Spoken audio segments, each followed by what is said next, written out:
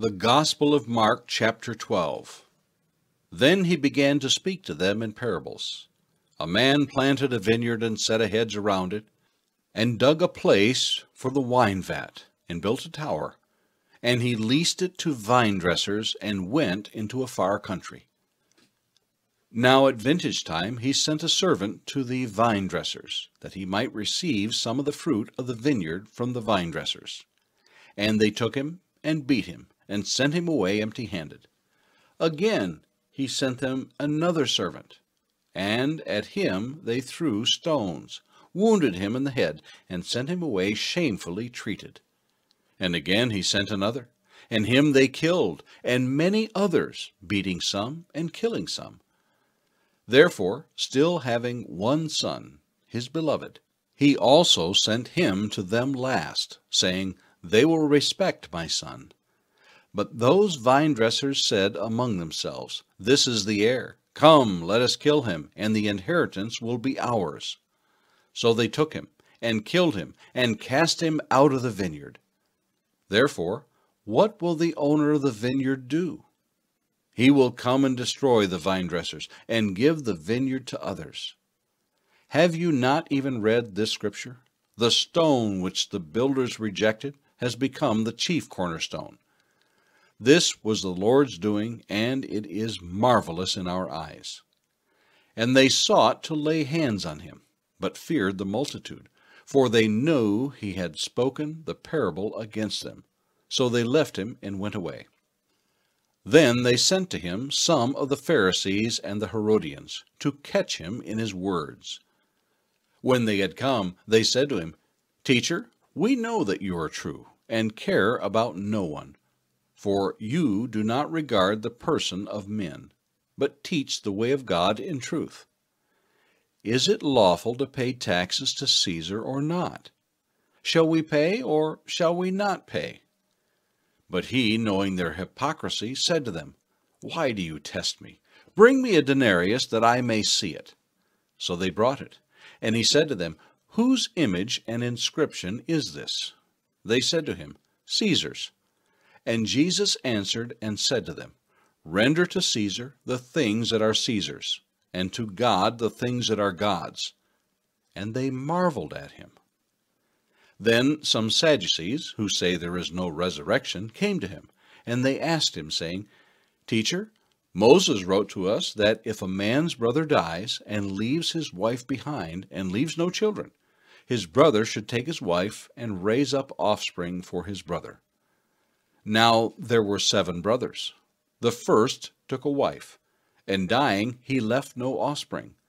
And the second took her, and he died, nor did he leave any offspring. And the third likewise. So the 7 had her, and left no offspring. Last of all, the woman died also. Therefore, in the resurrection, when they rise, whose wife will she be? For all 7 had her as wife. Jesus answered and said to them, Are you not therefore mistaken? Because you do not know the Scriptures, nor the power of God. For when they rise from the dead, they neither marry nor are given in marriage, but are like angels in heaven. But concerning the dead, that they rise, have you not read in the book of Moses, in the burning bush passage, how God spoke to him, saying, I am the God of Abraham, the God of Isaac, and the God of Jacob? He is not the God of the dead, but the God of the living. You are therefore greatly mistaken. Then one of the scribes came, and having heard them reasoning together, perceiving that he had answered them well, asked him, Which is the first commandment of all? Jesus answered him, The first of all the commandments is, Hear, O Israel, the Lord our God, the Lord is one, and you shall love the Lord your God with all your heart, with all your soul, with all your mind, and with all your strength. This is the first commandment. And the second, like it, is this, You shall love your neighbor as yourself. There is no other commandment greater than these. So the scribe said to him, Well said, teacher, you have spoken the truth, for there is one God, and there is no other but He. and to love him with all the heart, with all the understanding, with all the soul, and with all the strength, and to love one's neighbor as oneself, is more than all the whole burnt offerings and sacrifices." Now when Jesus saw that he answered wisely, he said to him, "You are not far from the kingdom of God." But after that no one dared question him. Then Jesus answered and said while he taught in the temple, "How is it that the scribes say that the Christ is the son of David?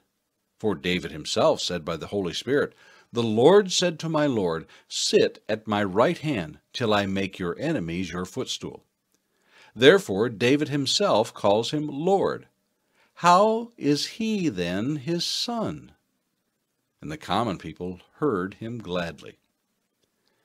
Then he said to them in his teaching, "Beware of the scribes who desire to go around in long robes, love greetings in the marketplaces, the best seats in the synagogues, and the best places at feasts, who devour widows' houses, and for a pretense make long prayers.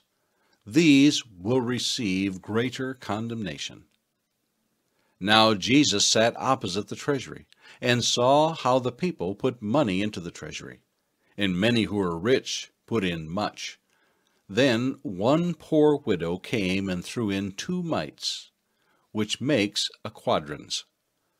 So he called his disciples to himself and said to them, "Assuredly, I say to you that this poor widow has put in more than all those who have given to the treasury. For they put in out of their abundance, but she out of her poverty put in all that she had, her whole livelihood."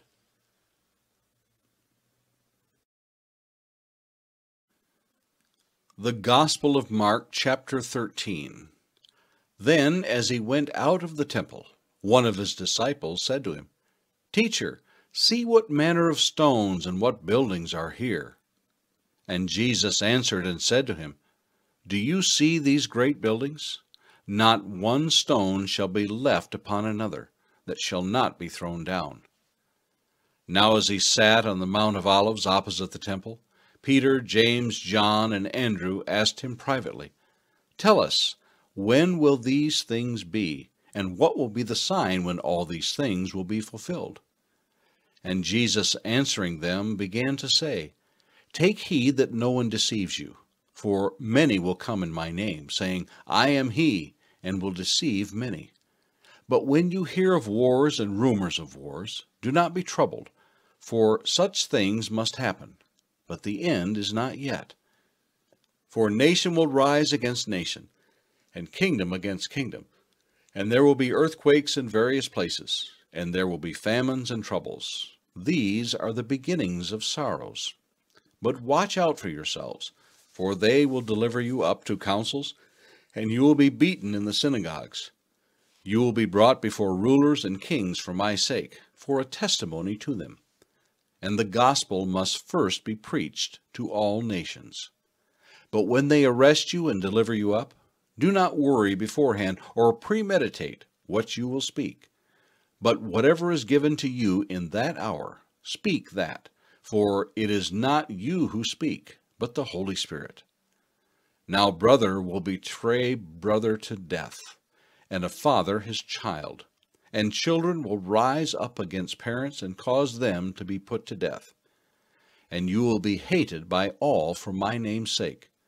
But he who endures to the end shall be saved. So when you see the abomination of desolation, spoken of by Daniel the prophet, standing where it ought not, let the reader understand. Then let those who are in Judea flee to the mountains. Let him who is on the housetop not go down into the house, nor enter to take anything out of his house. And let him who is in the field not go back to get his clothes. But woe to those who are pregnant, and to those who are nursing babies in those days. And pray that your flight may not be in winter. For in those days there will be tribulation, such as has not been since the beginning of creation, which God created until this time, nor ever shall be. And unless the Lord had shortened those days, no flesh would be saved. But for the elect's sake, whom he chose, he shortened the days. Then if anyone says to you, Look, here is the Christ, or Look, he is there, do not believe it. For false Christs and false prophets will rise and show signs and wonders to deceive, if possible, even the elect. But take heed. See, I have told you all things beforehand. But in those days, after that tribulation, the sun will be darkened, and the moon will not give its light. The stars of heaven will fall, and the powers in the heavens will be shaken. Then they will see the Son of Man coming in the clouds, with great power and glory. And then he will send his angels, and gather together his elect from the four winds, from the farthest part of earth to the farthest part of heaven. Now learn this parable from the fig tree. When its branch has already become tender, and puts forth leaves, you know that summer is near. So you also, when you see these things happening, know that it is near, at the doors. Assuredly, I say to you, this generation will by no means pass away till all these things take place. Heaven and earth will pass away, but my words will by no means pass away. But of that day and hour no one knows, not even the angels in heaven, nor the Son, but only the Father. Take heed, watch and pray, for you do not know when the time is.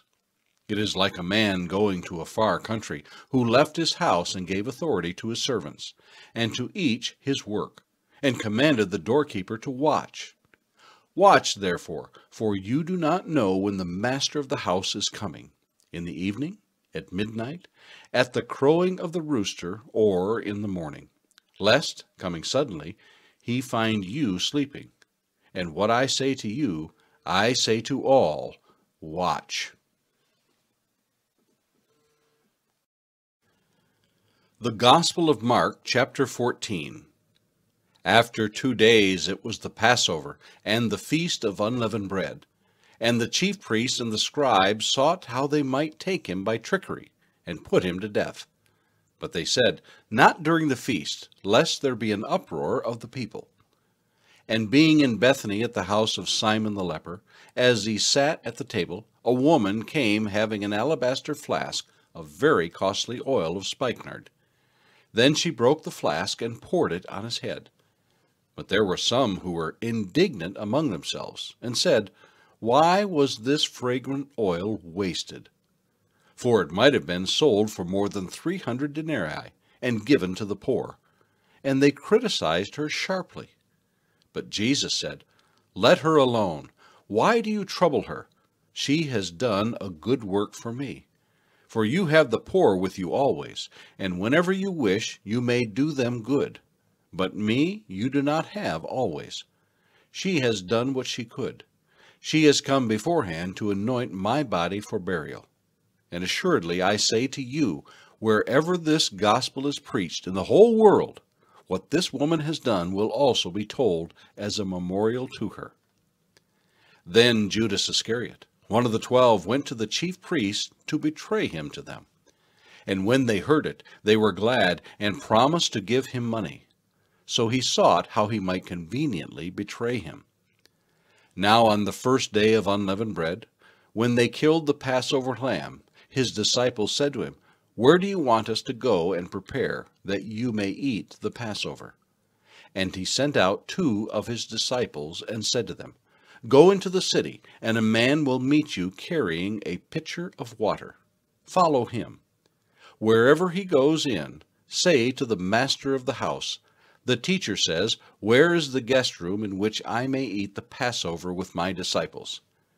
Then he will show you a large upper room, furnished and prepared. There make ready for us. So his disciples went out and came into the city, and found it just as he had said to them, and they prepared the Passover.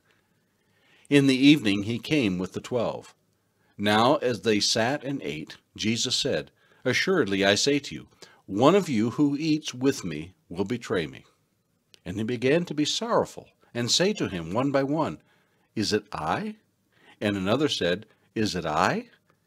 He answered and said to them, It is one of the 12 who dips with me in the dish. The Son of Man indeed goes just as it is written of him. But woe to that man by whom the Son of Man is betrayed. It would have been good for that man if he had never been born."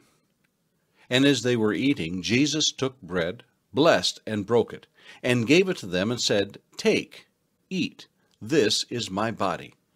Then he took the cup, and when he had given thanks, he gave it to them, and they all drank from it. And he said to them, "This is my blood of the new covenant, which is shed for many. Assuredly I say to you, I will no longer drink of the fruit of the vine until that day when I drink it new in the kingdom of God." And when they had sung a hymn, they went out to the Mount of Olives. Then Jesus said to them, "All of you will be made to stumble because of me this night. For it is written, I will strike the shepherd, and the sheep will be scattered. But after I have been raised, I will go before you to Galilee."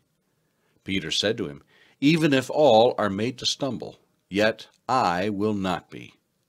Jesus said to him, "Assuredly, I say to you that today, even this night, before the rooster crows twice, you will deny me 3 times.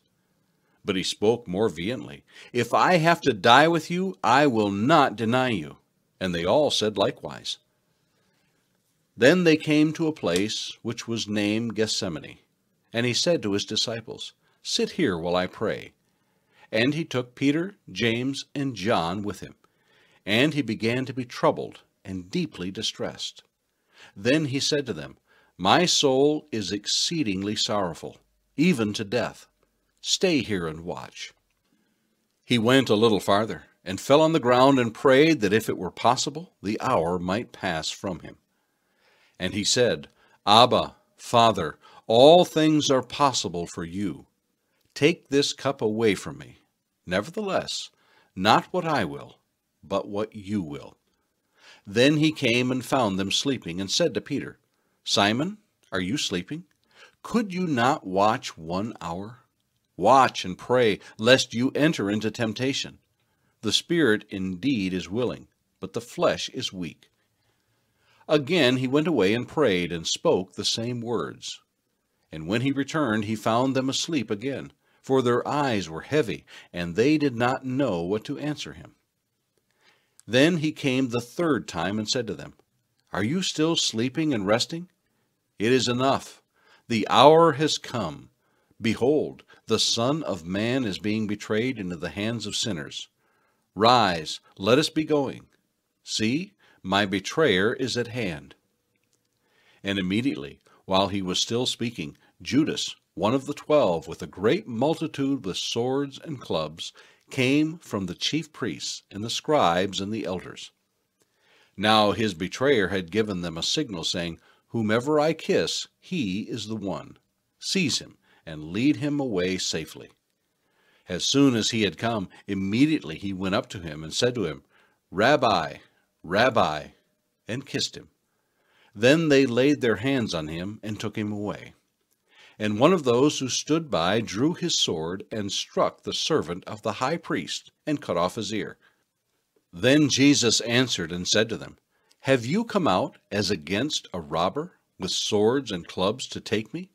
I was daily with you in the temple teaching, and you did not seize me. But the scripture must be fulfilled." Then they all forsook him and fled.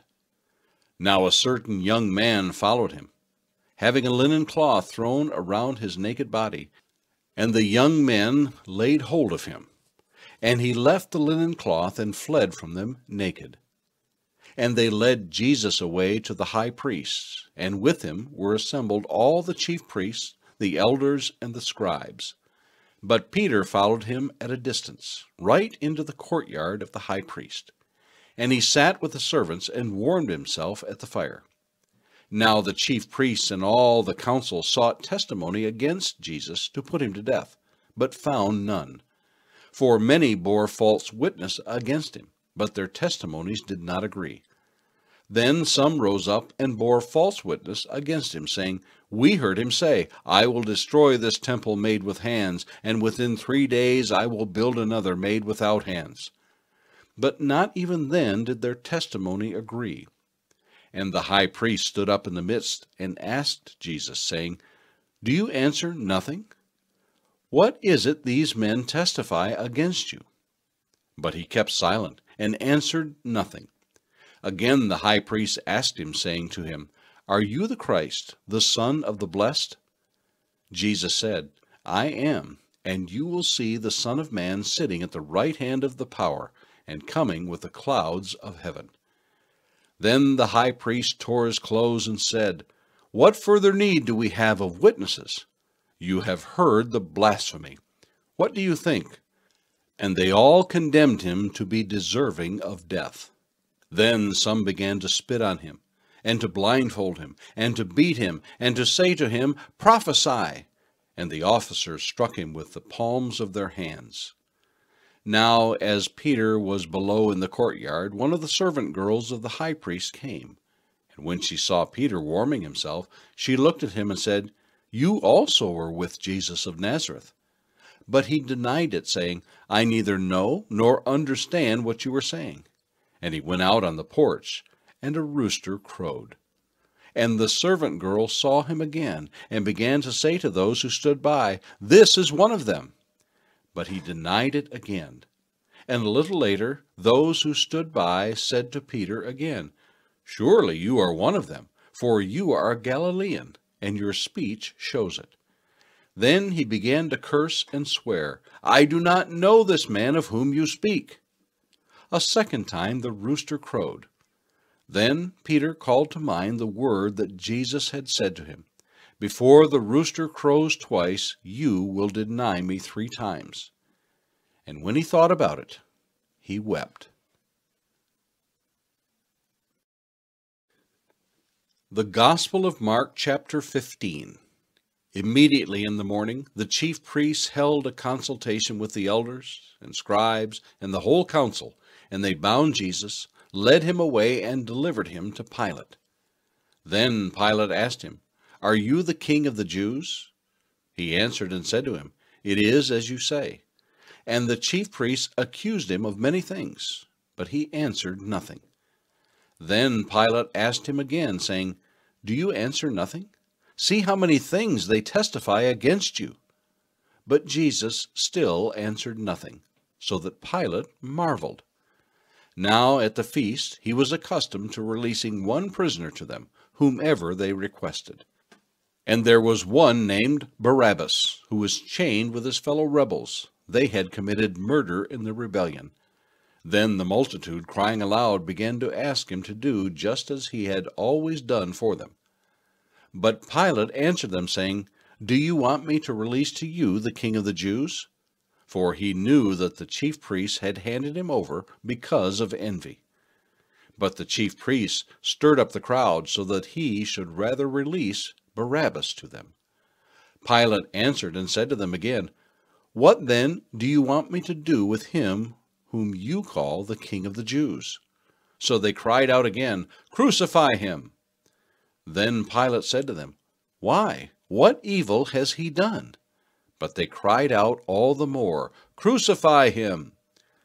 So Pilate, wanting to gratify the crowd, released Barabbas to them, and he delivered Jesus, after he had scourged him, to be crucified.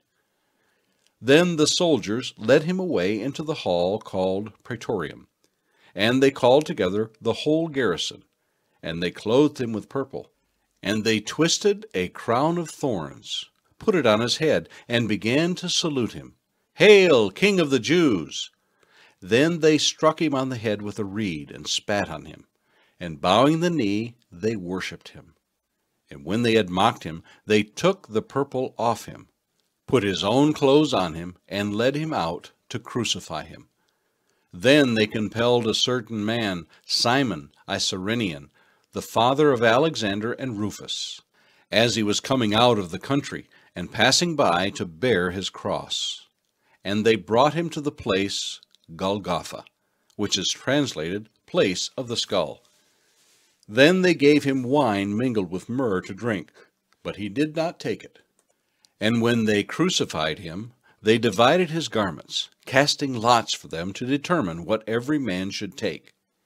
Now it was the 3rd hour, and they crucified him. And the inscription of his accusation was written above, "The King of the Jews." With him they also crucified 2 robbers, one on his right, the other on his left. So the scripture was fulfilled which says, "And he was numbered with the transgressors."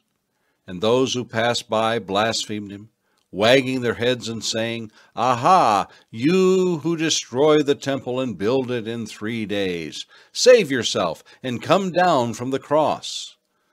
Likewise the chief priests also, mocking among themselves with the scribes, said, "He saved others, himself he cannot save. Let the Christ, the King of Israel, descend now from the cross, that we may see and believe." Even those who were crucified with him reviled him. Now when the 6th hour had come, there was darkness over the whole land until the 9th hour. And at the 9th hour Jesus cried out with a loud voice, saying, "Eloi, Eloi, lama sabachthani," which is translated, my God, why have you forsaken me?" Some of those who stood by when they heard that said, "Look, he is calling for Elijah." Then someone ran and filled a sponge full of sour wine, put it on a reed, and offered it to him to drink, saying, "Let him alone. Let us see if Elijah will come to take him down." And Jesus cried out with a loud voice and breathed his last.